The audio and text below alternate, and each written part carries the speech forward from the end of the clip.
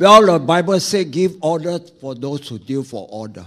Today, before I bring the message, I think that, I want to give all the order to God. Yes. Last year was a very trying year for me. In April, I was diagnosed with cancer. They found a tumor in my pancreas. And it's at third stage, very aggressive. And so they say I got to go to chemo straight away.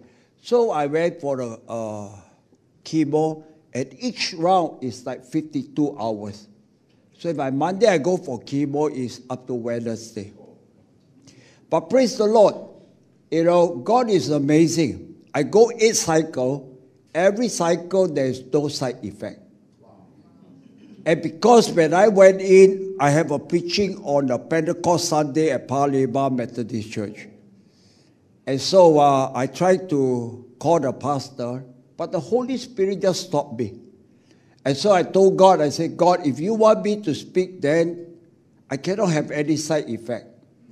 And true enough, no side effect. And the pastor was so gracious. The pastor said, don't worry, I give you until Thursday.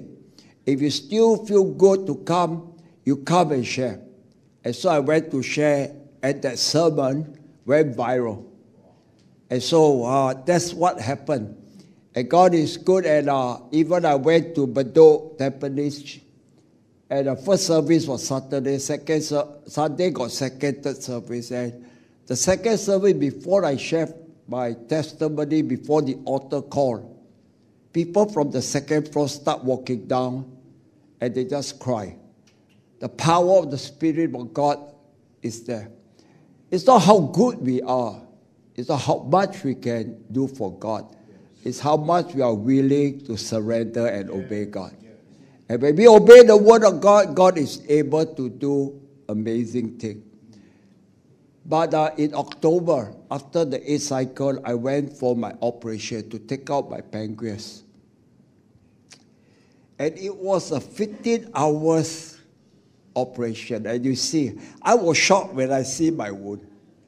I said, what happened, man? Right now, I don't have my gallbladder. I have only part of my small intestine, half of stomach, no appendix. And so my digestive system right now, I only have a stomach, liver, and the large intestine. And by the grace of God, I'm able to come here to share the word of God. And so the doctor said that, even though the operation is successful, 20% live more than 3 years. And so he will try. By the way, this doctor, right, he's a Christian, but he never acknowledged he's a Christian. Until my 6th time of chemo, I keep sharing with him about how good our God is. And he began to see that, wow, after 6th round, you still look so good. And he began to tell me, I'm a Christian. And so he was trying to be nice. He said that, the operation maybe right now is successful. It can increase to 30%. I said, doctor, you and I, we are Christian. My life is not, according to the statistic or according to what doctors say. What they say is the fact. My life is in the hands of God. I said, I don't need to increase the percentage. I only need one person, and that's my Lord Jesus Christ. And so he said, wow, he said, I don't have. And, I'm really very amazed of what God is doing in your life. And so, life is not about how long we live. It's about how well we live for the purpose and the will of God. And that video went viral, and I've learned in this life, life on this earth is not for us to build to stay. Because even if I have all this sickness, if you don't have, or you may have other problems, but all of us will face death face to face one day. And so life is for us to build and to prepare for eternity. And so I hope that all of you when I go through the 17 days after the operation, it is your relationship with God.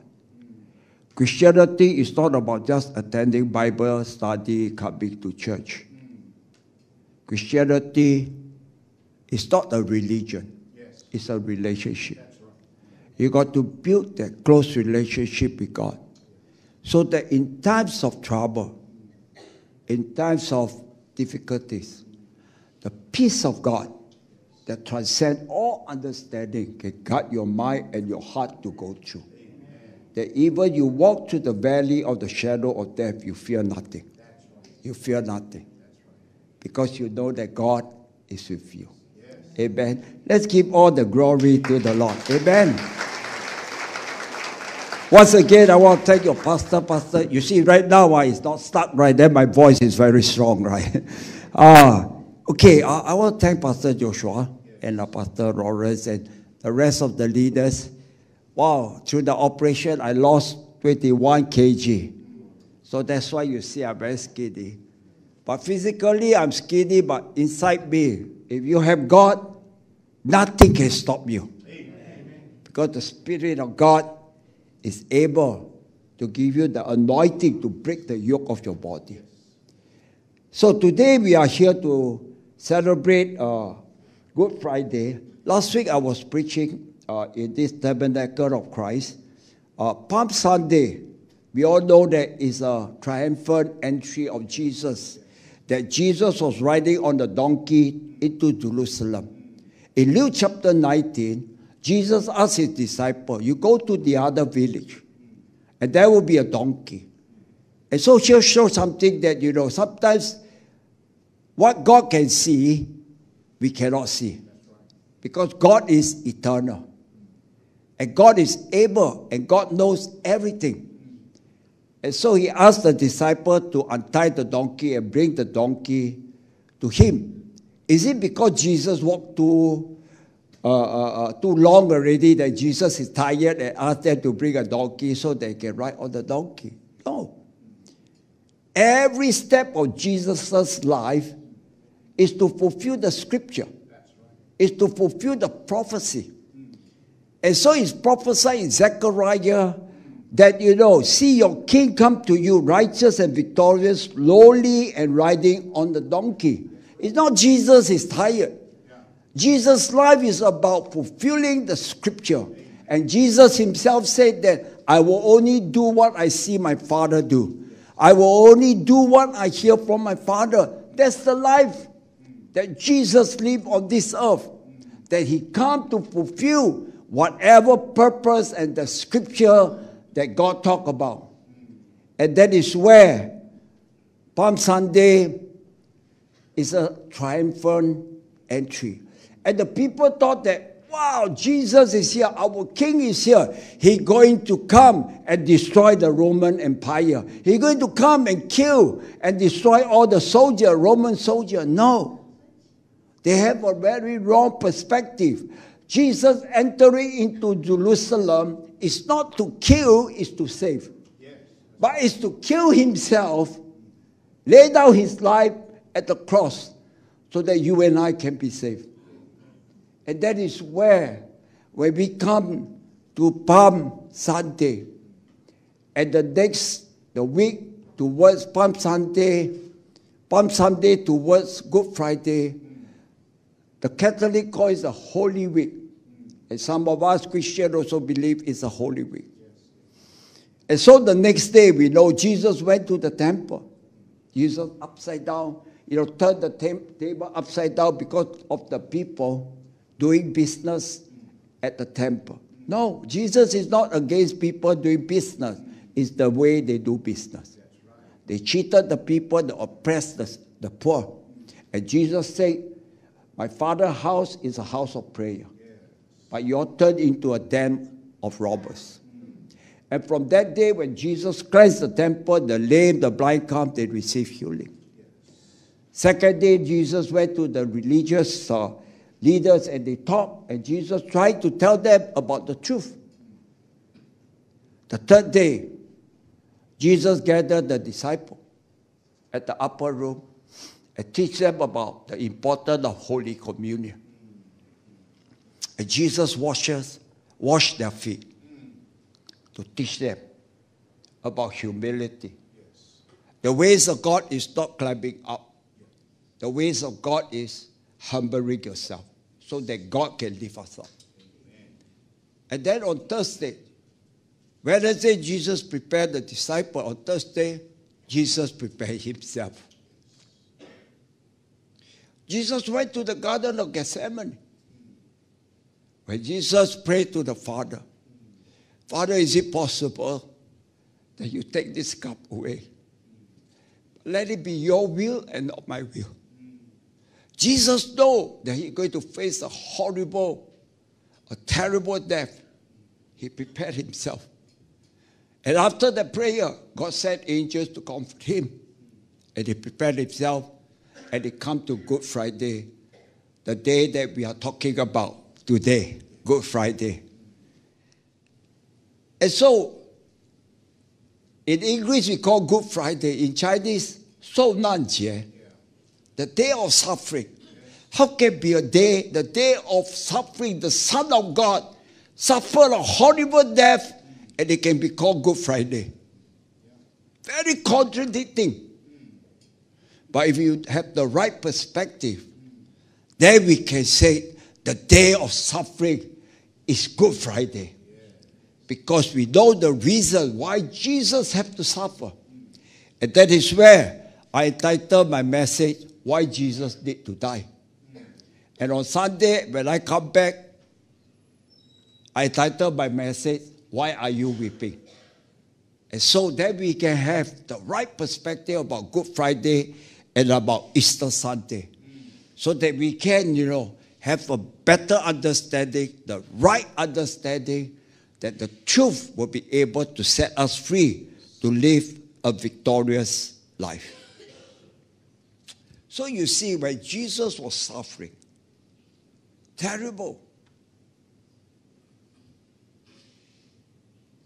But because Jesus had to go through all this suffering to fulfill the prophecy that we prophesied in Isaiah 53. That's right. I'm going to use Isaiah 53 as I say.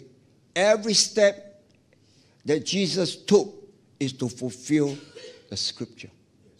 Is to fulfill the scripture. And so when Jesus came and laid his life at the cross, sometimes, because we don't have the right understanding, we thought that it is a Roman soldier that crucified Jesus at the cross. Nobody can lay their hands or his hand on Jesus. Jesus willingly go to the cross because the Bible says Jesus could have called 10,000 of angels and destroyed everybody. But he willingly to fulfill the prophecy. The prophecy. So it is not the Roman soldier. It is God that Jesus willingly go to the cross. And it was prophesied 700 years ago before even the death of Jesus. The prophet Isaiah accurately prophesied the death of Jesus.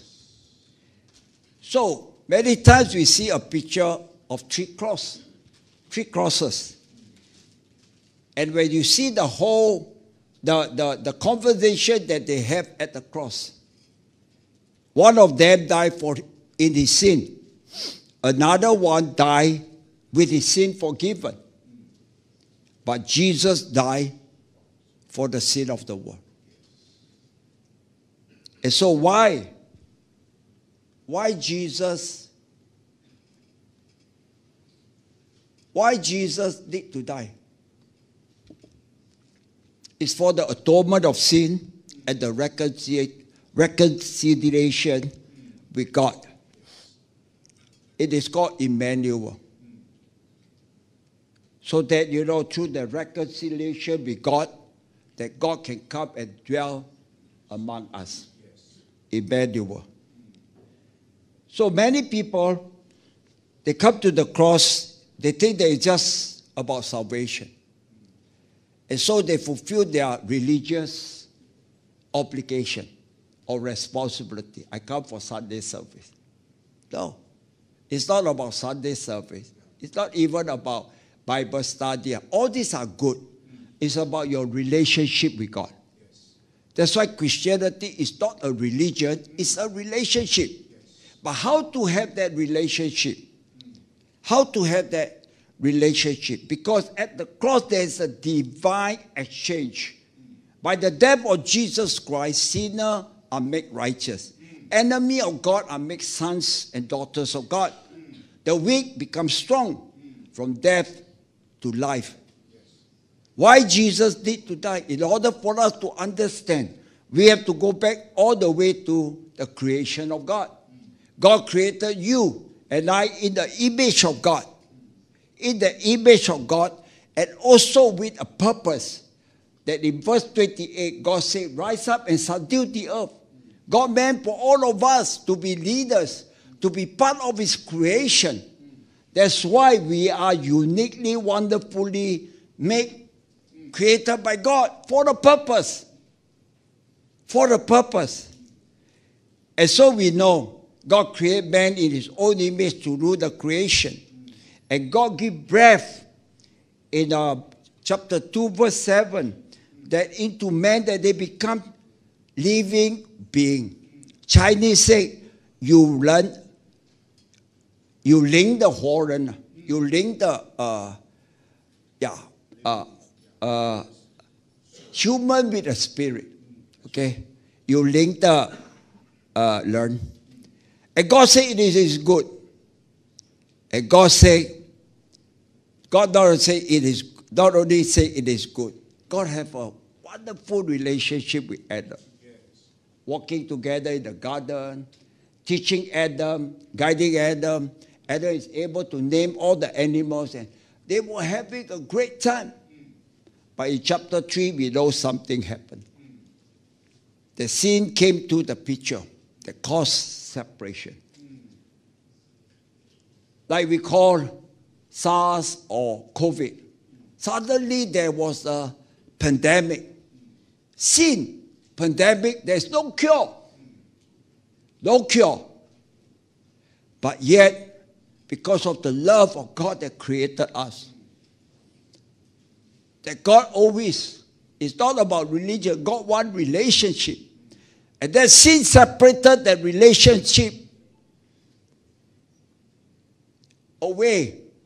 That we separate us away from God, the presence of God. And that is where, as you read on, God have a redemptive plan.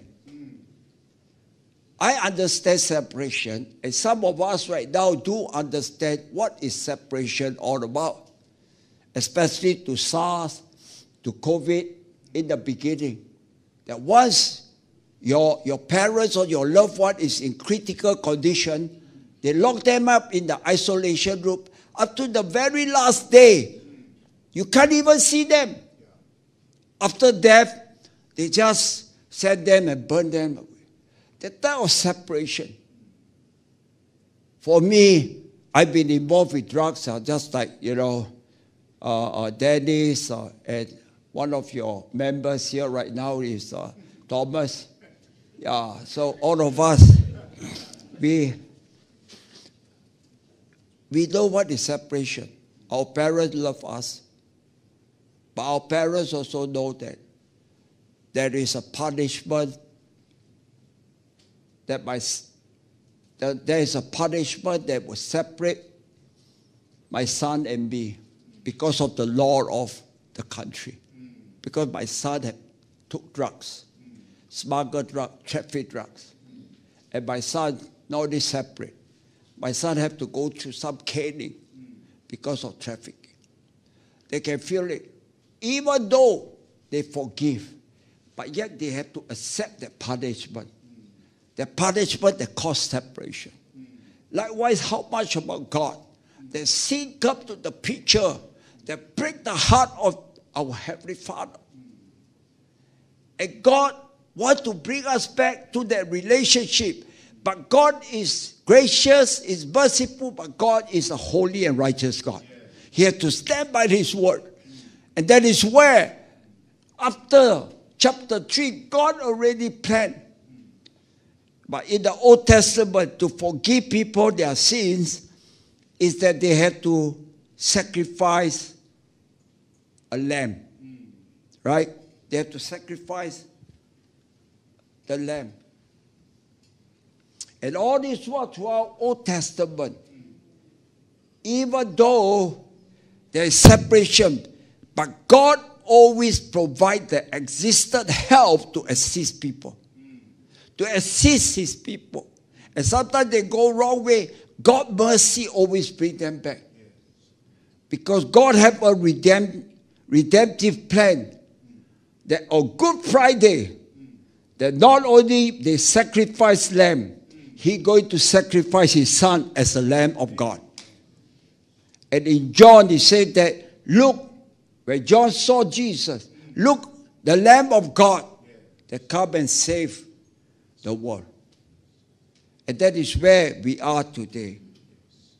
And as I say, everything that God do is to fulfill his word, fulfill the scripture or the prophecy.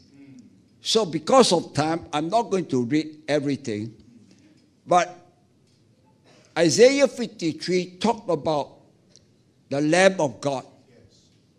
That, he was quiet, silent, being led to be slaughtered. And in verse 7, it said that he was oppressed, afflicted, yet did not open his mouth. He was led like a lamb to the slaughter, as a sheep before the shearer is silent. And so he did not open his mouth. You see, Jesus came to enter Jerusalem is to offer himself as a lamb to be sacrificed. And in verse 10 and 12, I want you all to hear this verse that, yet it was the Lord's will to crush him, cause him to suffer. Though the Lord makes his life an offering of sin, he will see his offspring and prolong his days. And the will of the Lord will prosper in his hand.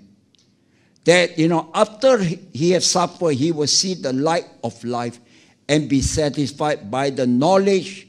My righteous servant will justify many, and he will bear their iniquities. He makes himself as an offering. Sometimes we sing the song, right?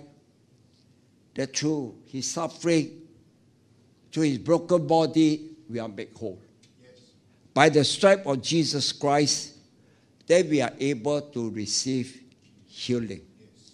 And so, as you read on, this verse says that, as he bore the sin of many and make intercession for the transgressors. Yes. That verse in the Message Bible, he said he was beaten, tortured, verse 7 and 10, right? He was beaten, tortured, yet he didn't say a word, like a lamb taken to be slaughtered.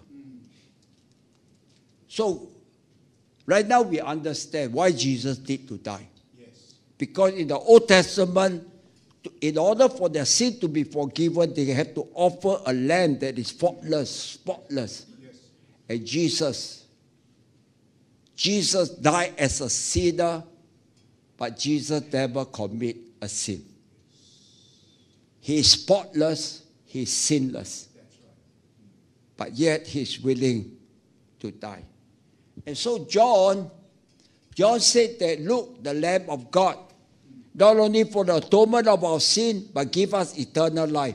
But the death of Jesus, we know, because by the blood of Jesus, our sin is forgiven, we are able to reconcile back to God. So the pandemic, the sin pandemic, what happened? It causes everyone from that day they born as a sinner. And so Romans chapter 3, verse 23 says that all of us have sinned, fall short from the glory of God. Not only that, chapter 6, he says that, for the wages of sin is death. So all of us, there is no cure for us because the sin pandemic, the sin disease will lead you and me to hell. There is no medicine, no atonement are able to save you and me. Only through the blood of Jesus. Only through that cross that Jesus sacrificed himself as the Lamb of God, that you and I can be reconciled back to the Lord. Then the question we want to ask is that, why not continue to provide animal? God in his divine plan is still want to go back to the original purpose, is Emmanuel. That God wants to walk with us, to eat with us, to be our God. To be our God.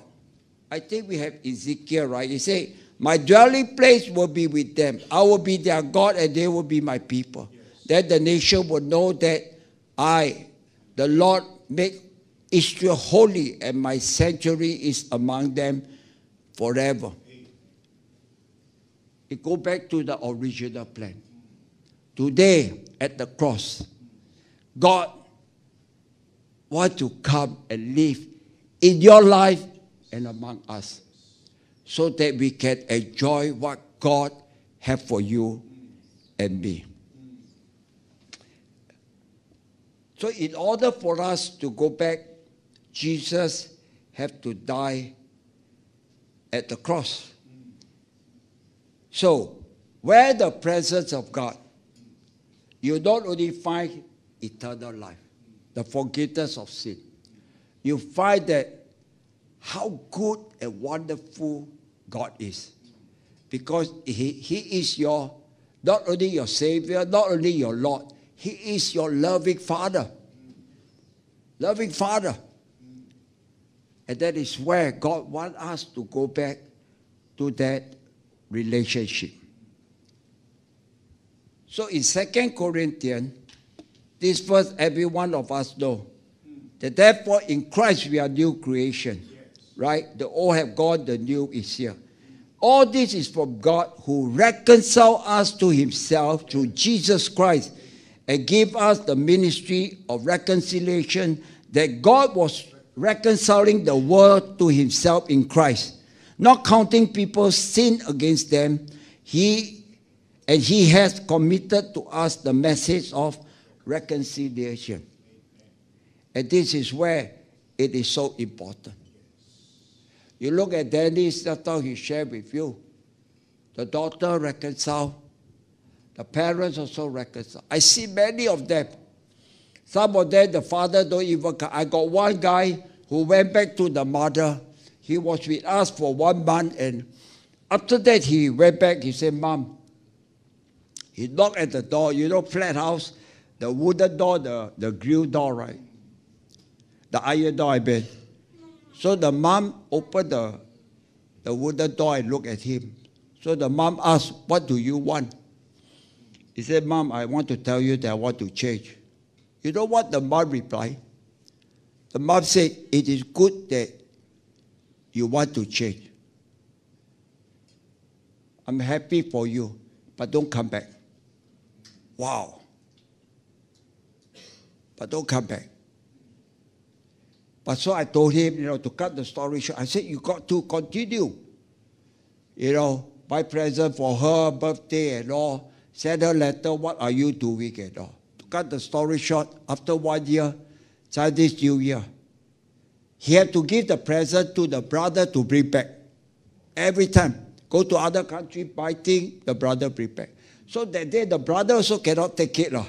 The brother said that, call the mom. He said, in Hokkien, then the mom said, ask him himself bring up. When he bring up, right, the mom opened the door. The elder sister came out, hugged him, crying. And the mom said, come enjoy the reunion dinner. And from that day onward, every Saturday, Sunday, never go back, the mom will call. What your child like him? Praise the Lord. I boil herbal soup, you never come back and drink. Because why? In Malachi, God said that I shall turn the hearts of the father to the children, the heart of the children to the father. Because it's all about reconciliation. The cross is about our relationship with God and our relationship with people. Amen. And so you heard about Daddy's testimony. I got a lot of all this testimony because even though those parents, they are fearful and all, at the very end, because of their transformed life, new creation, people begin to see the glory of God. God is able to reconcile. Let's give all the glory to the Lord. Amen. Okay, quickly. God also, because Jesus died, so that the promise, which is the Holy Spirit, that God will give us for victorious life. Because in the book of John, God said that if I don't live, the Comforter won't come. And that is why Jesus had to die, forgive us our sin, cleanse our body, that our body become holy temple of God, to prepare the Holy Spirit to come and dwell in our hearts. To come and dwell in our hearts. And so in Acts, one of the occasions, Jesus said that wait in Jerusalem for the promise of my Father. And we all know this verse very well, say that, Acts chapter 1 verse 8, when the Spirit of God come upon you, you shall have what? Power. The type of power is not just what you call political power or people power. That power is the resurrection power of Jesus Christ that I'm going to talk about when I come on Sunday. Yes. And that power is to transform our life, is to help us to understand the truth, because he said the Holy Spirit come, he will lead you into all truth. And when you know the truth set you free to live a life and life in abundance for the glory of God. Amen. And that is why it is so important. Jesus said that if I don't, then the Spirit of God will not come. I want to show you one verse that's so important that we have to have the relationship with God. Do you all know that this world is controlled by the evil one? In John chapter 5 verse 19, he says, we know that we are children of God, but the whole world is under the control of the evil one. But that doesn't say that the evil one created the world. Heaven and earth is created by God. God gave the authority to Adam, but Adam lost the authority and gave it to the devil. That's why in the temptation, the devil said to Jesus, what is given to me, I give it to you, if you bow down and worship me. Who gave that to the devil? No, God never gave that to the devil. But it's just that this Adam lost that. But we know right now, if we have the Holy Spirit, we have power. John 1:4 said that what? He said, the spirit within us is stronger than the spirit of the world. That's right. And Galatians said that when we walk in the Spirit, we will not gratify this sinful desire. Because the Spirit of God is able to produce the fruits and help us to operate the gift of the Spirit. That we are able to be oaks of righteousness to display His splendor. And so God wants the Holy Spirit, that we dwell in the Holy Spirit, that eyes have not seen, ears have not heard, mind have not conceived, that the Spirit of God can reveal it to us. So right now, as we know the meaning of Good Friday, and better still that Sunday you all come, that we know what Easter all about. Then we are able to know that now it is God who made both of us stand firm in Christ, anointed us, set His seal of ownership on us, and put His Spirit in our heart as a deposit, guaranteeing what is to come. That we have the Holy Spirit that assures us that after this life, we will see the glory of God. So nothing to fear. Nothing to fear. And Ephesians, it talk about Ephesians chapter 1, verse 13 and 14. And it said that, and you were included in Christ when you heard the message of truth, the gospel of salvation. When you believe, You will be marked with the seal. Likewise, the promise of the Holy Spirit. That is why it's so important. It's not just coming to church. It is walking in the Spirit of God and have the relationship with God. Have the relationship with God. In closing, Isaiah said that, the broken body of God is for healing. He said, by his wound. Or another person said, by the stripe of Jesus Christ, you will be healed.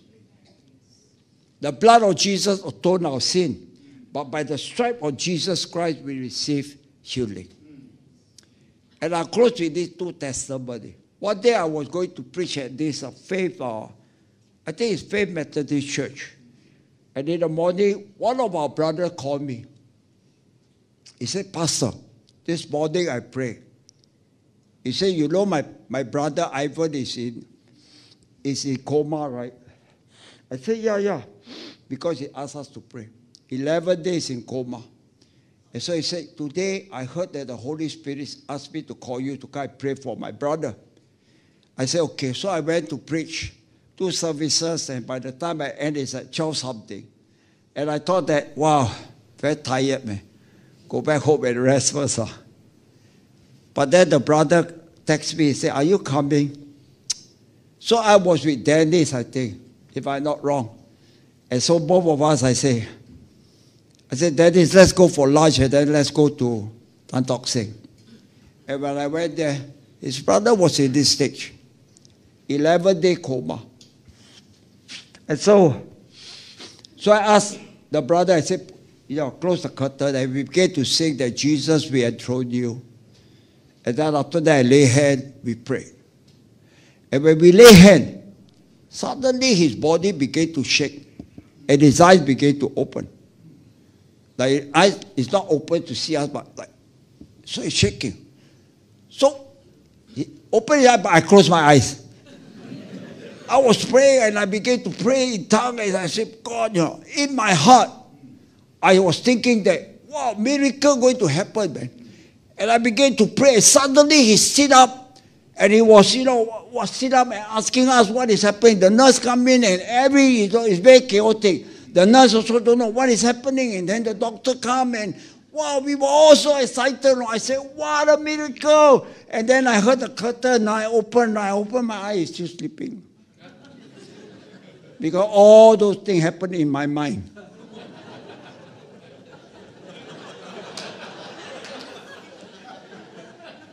It's just in my mind. Nothing happened. But the first part when he shakes something, it's real. After that, it's all in my mind. And then the brother tell me, say, Pastor, when you pray, I heard God say, I will heal my brother. I say, if this is what God said, then let's really continue to pray. So I get back to the ministry, I tell them, let's pray for Ivan. We began to pray. Third day, because if nothing happened to him, they're going to, open up a hole that he can breathe or something like that. Third day, the brother called me, he said, there is some improvement. He said, there is some improvement. I said, let's pray, man. By the time evening, the brother wake up. And then Thursday, 4th day and 5th day, the brother is in this condition. Praise the Lord. I got this is a video, but see. Let's talk. Okay. Praise the Lord. Hi, brothers. Thank you for, I'm Ivan. Thank you for praying for me. God bless you all. Amen. It's amazing. But many times we tell people of the miracle of Jesus Christ healing. In the world, sometimes people say, lucky lah. It's coincidence lah. But how about this one? After 1 week, another couple from Batam called me. The son was 4 days in coma. And then in the ICU room, they were praying, and then they heard the Holy Spirit say, call Pastor Don. So they called me. Then he told me that the son was in coma for 4 days. And then I say, okay, come, let's video. So we have video call. I said, come, go. You are in the hospital, let's go in the ICU. And we prayed. And we prayed. And then I heard, because the father was telling me they want to send him to Johor. I heard the Lord say, tell the father not to send him to Johor. I will heal his son. Sometimes you hear from God, you also must have faith. Easy to say, we know healing how. So, your life must be close with God. You know it's from God. God will give you the faith to speak. God will give you the boldness to speak. Because God is big enough to stand by His word. If you hear from God. And so I tell the father, I say, you don't send him. Because he said, tomorrow we're going to send. I said, don't send because God said that he will heal. Second day, suddenly they called me, right? I got a video of, is this the video? No, this one. Is it this one the video? No. Right hand mana right hand? Coba goyang right hand. Kanan, tangan kanan. Hah? Tangan kanan. Goyang. Angkat dikit. Angkat dikit. Oke. Lalu. Tangan kiri mana? Oh, itu tangan kiri. Oke. Kaki kiri mana? Coba kaki kiri. Oke. Kaki kanan. Goyang. Kaki kanan. The father was so excited. Call me and video. But right now, the son was so healthy. And right now, the family. So in closing, we got to have the right perspective why Jesus did die. And Sunday when we come, why are you weeping? Jesus asked Mary. We should be rejoicing because the empty tomb, Jesus is alive. Jesus has risen. But Mary thought that someone has stolen the body. That's why you are crying. Instead of rejoicing, we are crying.